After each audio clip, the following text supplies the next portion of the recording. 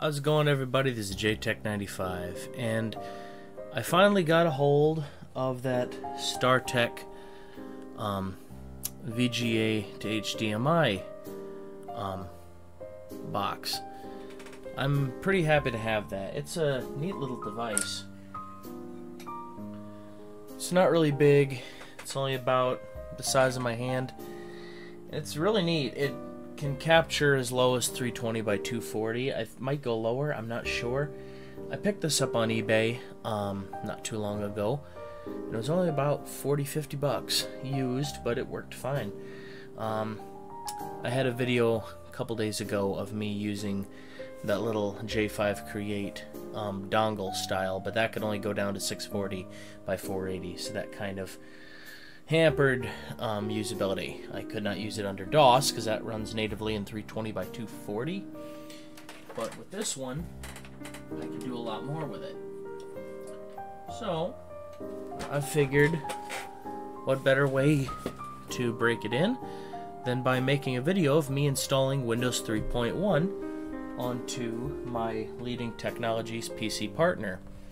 It originally had about a 400 megabyte Western Digital Caviar hard drive in it, and that started to take a dump.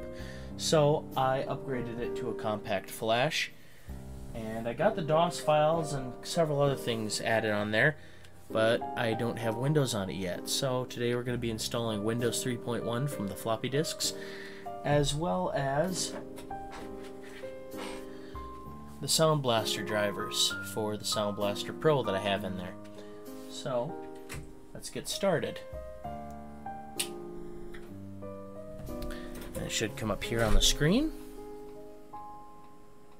Bada bing, bada boom. And we'll skip the BIOS test. Let it do its thing. And you can hear it back there. It's testing the floppy drives, starting MS-DOS. Cool. So let's start with disk 1.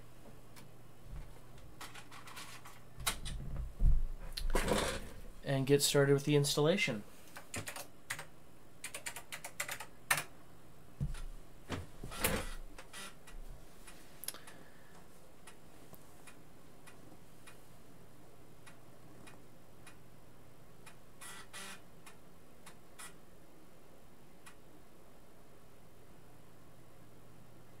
And any minute now.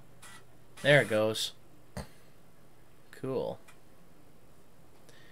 Reading setup.inf.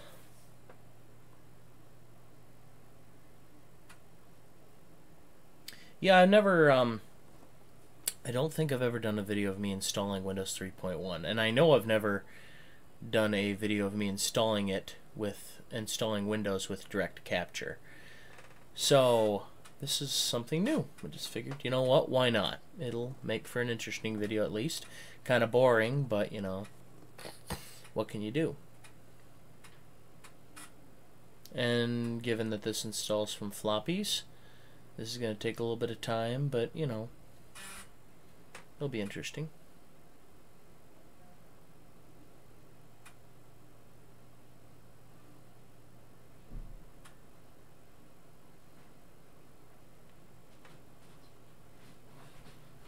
There we go. Welcome to Setup. The setup program for Windows 3.1 prepares Windows to run on your computer. Okay. We'll do custom setup. And we'll do C:/Windows. That should be no problem there. And then it gives us the listing of the different options that we can set. And as far as I can see, everything looks alright. The graphics card is a Cirrus Logic 5402, so I'm just going to leave it as VGA. I highly doubt it'll be good with Super VGA, so like 640 by 480 with 256 colors. That, and this machine has a 386SX processor in it, so that's going to be kind of slow anyway. So we're going to leave it as VGA. And we'll let it copy its files, and we will be right back. And we are now on disk 3. Once it's done with this disk, it should prompt us with the main desktop. Loading up Windows.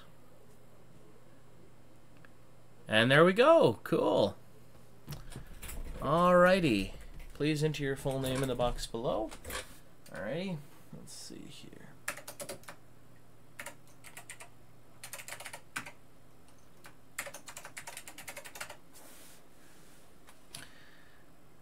Continue.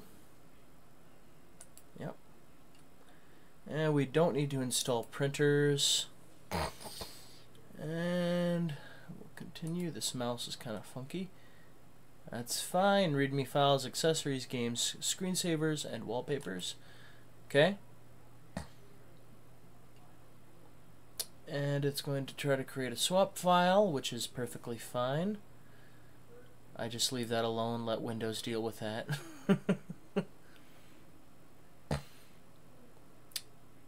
And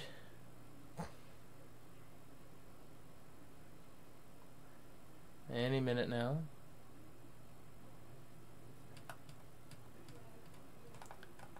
It sometimes takes a little bit of time, but you know what? It builds patience and character. There we go.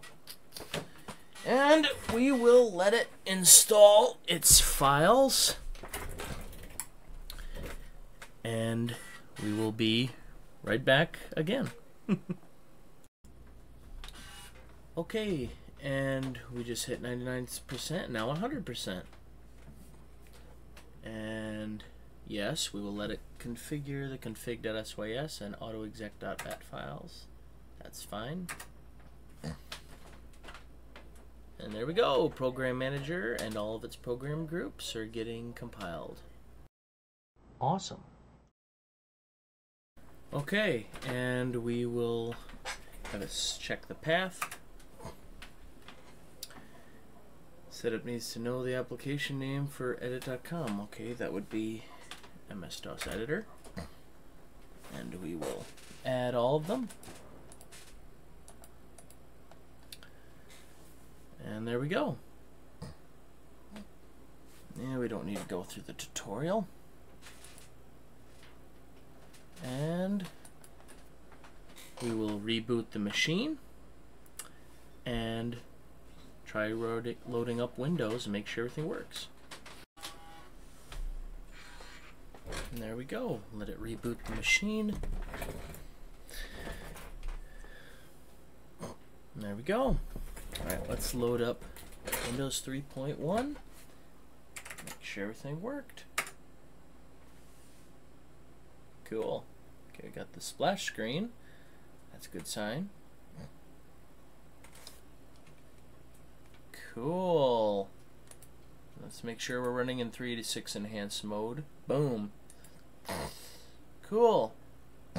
Now we have to install the sound card drivers.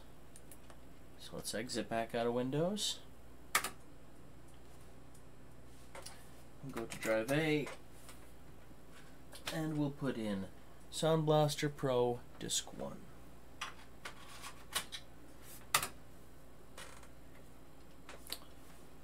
And I think it's just install. Yep.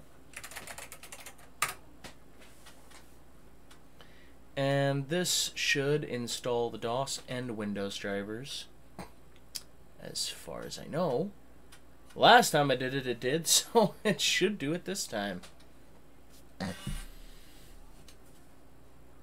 There we go, Sound Blaster Pro software installation. Alrighty. Before installing the software, you should run test SBP. I know it's working because I used it before. So, we will begin the installation. Directory SB Pro will be created. Yep, that's fine. Let it install its stuff. This shouldn't take too long. Should only take a few minutes at most. I was gonna put a Sound Blaster 16 in here, but I was like, you know what? I'm gonna be fancy. I'm gonna put a Sound Blaster Pro, and I believe this is Sound Blaster Pro 2.0. I will double check on that. Yep, it's a Pro 2 CT1600. And as soon as it's done installing, I really quick got to make sure this thing is set up to audio capture as well. I think I have it set up right, but I'm going to double check. I try not to make myself look stupid on the internet, and sometimes I don't. Alright. And here in just a second it should be prompting me for disc 2.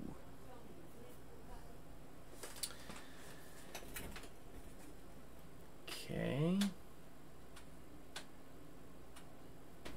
And there we go. Insert Sound Blaster disc 2.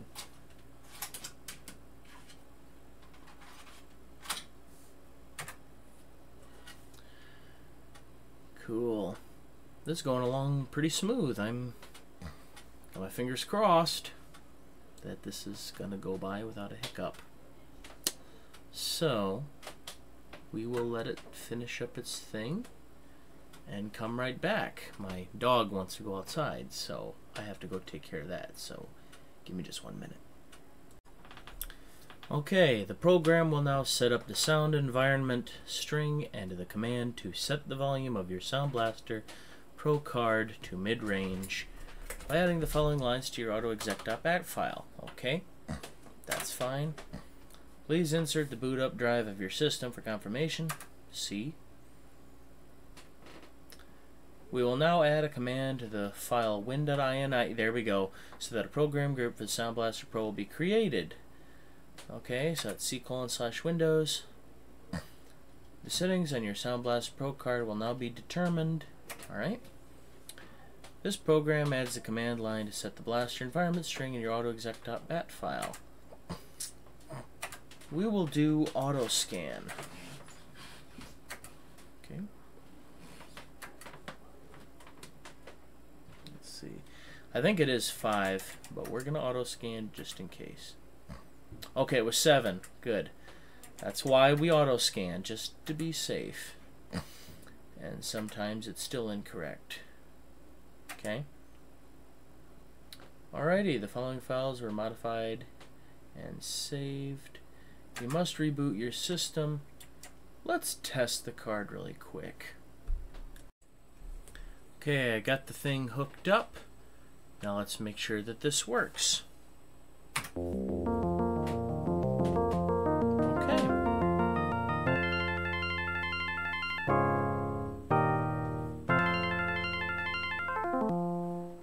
Cool, that worked. Let's do the 4 operator FM music.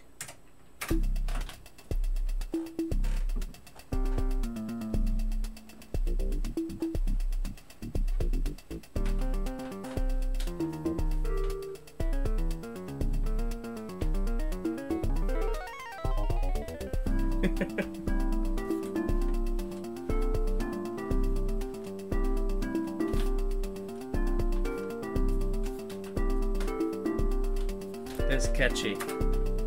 Okay, I guess I have to let it play through. Ends right when I'm about to open my pop.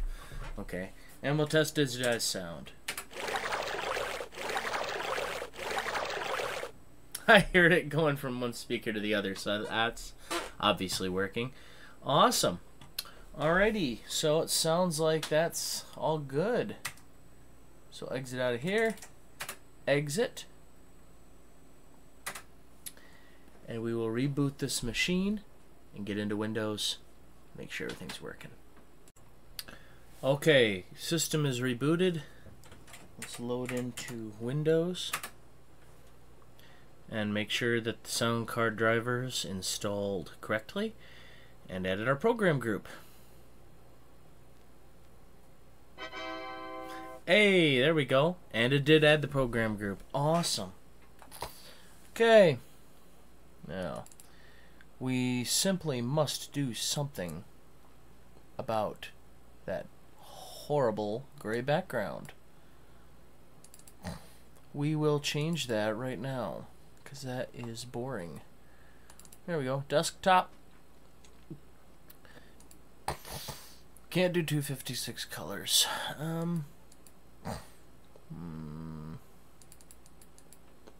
Let's do rivets. That's a little better. We gotta change that color too. Ooh, black leather jacket. I like that one. Yeah. More debonair, you know. That was dumb. Okay, cool. So Windows is installed. Okay. So that went by without a hitch. Awesome. Now let's install a couple games really quick.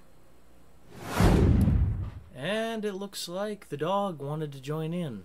Hey, Dallas. Good boy. So I have 2 games I think I can install on here. We're gonna... And there he goes. Oh well. So we've got Wolfenstein 3D. And we've got Monster Bash. Let's start with Monster Bash. I think that'll work. The Wolfenstein discs are original. The Monster Bash ones are not. I made those labels for the Monster Bash discs. So I think they will work. I have not tested them yet, so we're gonna find out really darn quick.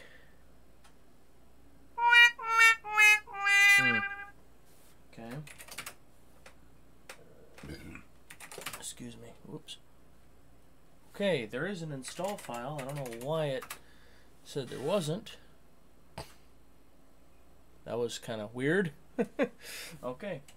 Drive C, bash, yes. And we will see if this installs. Well, both Monster Bash and Wolfenstein 3D installed just fine. So, thought I saw my dog. So let's start with trying out Wolfenstein 3D. Okay.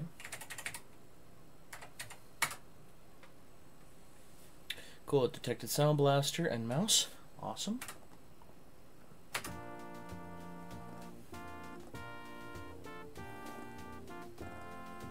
There we go. Cool.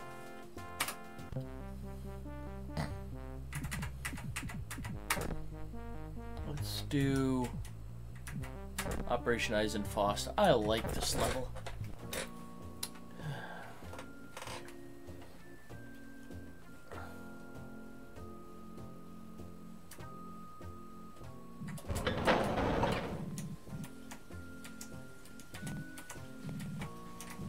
And this... Oh, come on.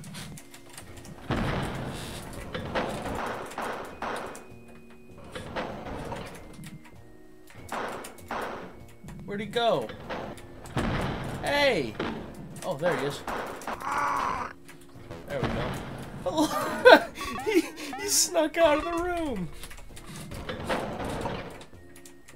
Little guy snuck out. Oh, there we go. That's what I'm talking about. Needed a better weapon.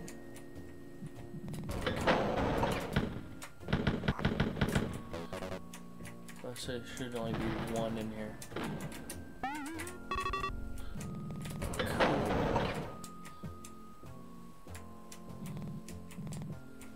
Ooh. Hey. That's an odd colored wall. That should have let me in there. Oh, jeez. There we go. Cool. It's a little choppy, being that this is a 386SX, but it's not the worst. Can't completely complain. Oh. Oh, jeez.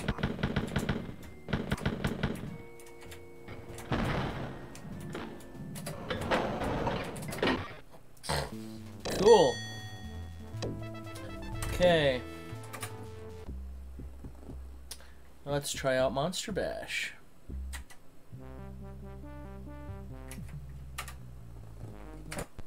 Press Y to be a weenie. I guess I'm a weenie. Okay.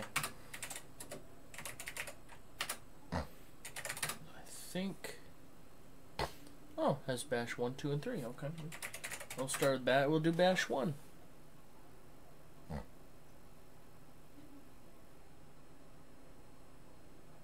You need at least 565K of conventional memory free to run Monster Bash. Okay. Let's. Ooh. Okay. So we are going to really quick make a couple of small changes here. Why did I do that? I'm dumb. I meant to say edit.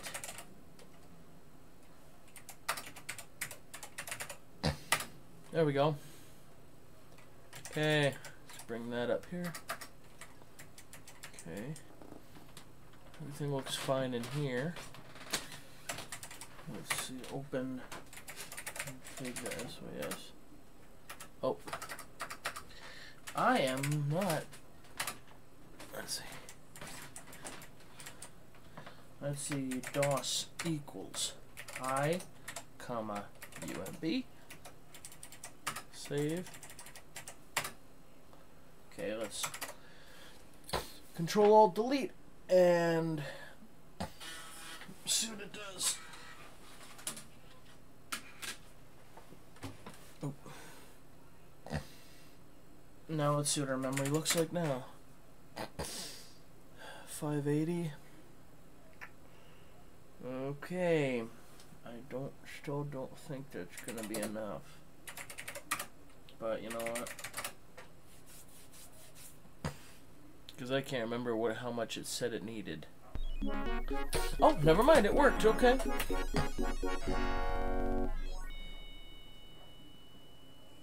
There's a witch flying in front of the moon. This game is not shareware. It is not intended for distribution on any BBS or through any shareware library. Okay.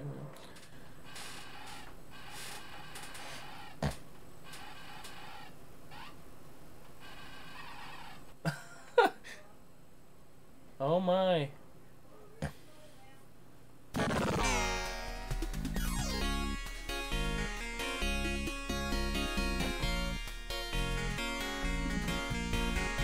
Hey. Okay, can we just appreciate the soundtrack for a minute?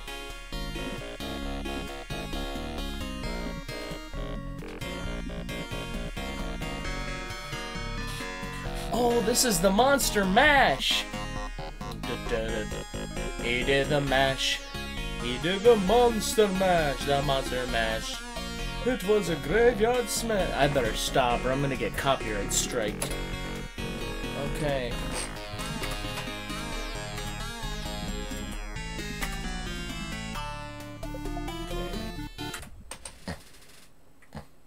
Easy, medium. We'll do medium.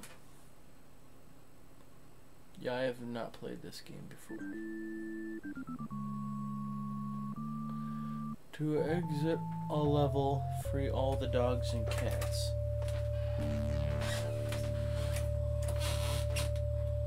Okay, I do not know what my...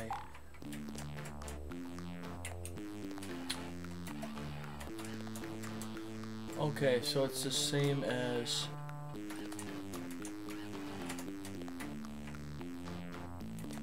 Okay.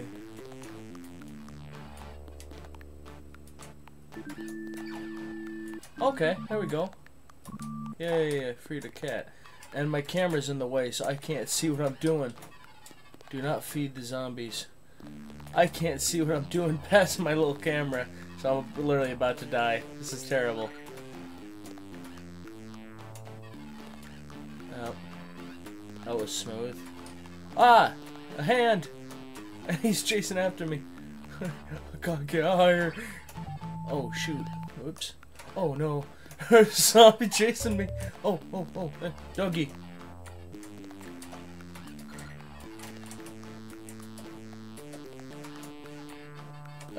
No, okay, I died. I'm gonna have to try this again without my camera in the way. But no, it works.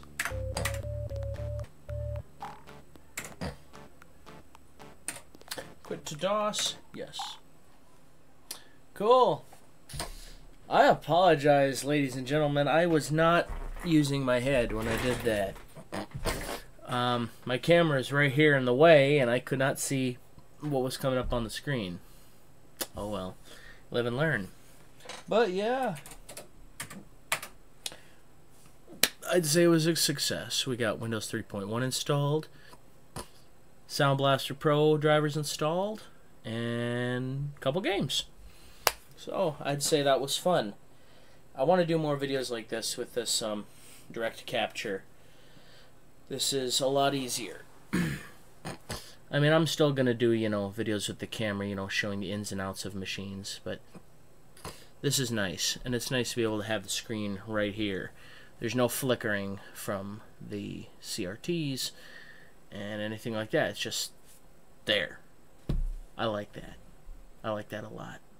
But anyway, guys, I hope you enjoyed the video. Let me know what you thought in the comment section down there about this new format that I'm trying out. Leave me a like if you like the video, and if you like seeing retro computer videos and other kind of content like this, why don't you hit that subscribe button. I promise you won't be disappointed. Well, at least I hope you won't be disappointed. I try to do videos like this as often as I can. Sometimes scheduling conflicts cause me short periods of inactivity. I apologize for that, but I try to do as much as I can when possible. But anyway, guys, I hope to see you in the next video, and I'll catch y'all later. Peace out.